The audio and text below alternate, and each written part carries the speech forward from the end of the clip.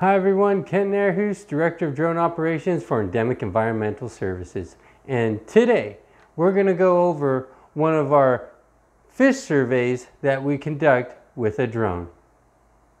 Now, as you can see by the video, we can clearly view the fish in the water. We will be able to count how many fish there are, what type of fish they are, and how to mitigate the fish to where they are a benefit to the whole ecosystem.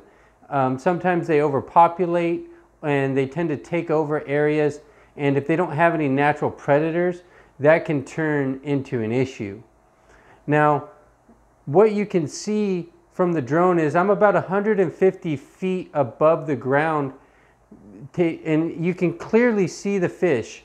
And this allows us a non-invasive way to be able to conduct this survey against traditional practices, which would be a boat or someone standing in the water. Drones definitely have helped us in being able to identify these types of animals without being a disturbance to their habitat. Again, my name is Ken Nerhus from Endemic Environmental Services. Please visit endemicenvironmental.net, and again, fly safe out there.